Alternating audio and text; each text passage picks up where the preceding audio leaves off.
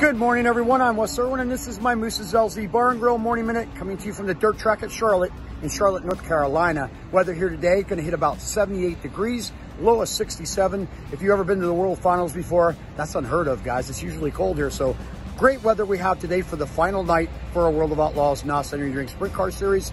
Your last chance to come down the Midway and see me and get an almost famous Subi selfie as we put an end to 2022. And I look so forward to what we're going to do with the Living Like Outlaws social platform moving forward. Again, I apologize for not a lot of stuff and a lot of updates and pictures and such while we've been here, but this has been the busiest World Finals I've ever had so far. And there was no time, guys. It's just a very busy event for me.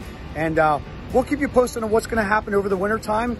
We won't stop doing things for you. I'll let you know where I'm going to be for this winter. You guys probably know where I usually go. Not 100% for sure I'm going to be in Volusia Speedway Park, but as of now, 99.9% sure I'll be there this winter.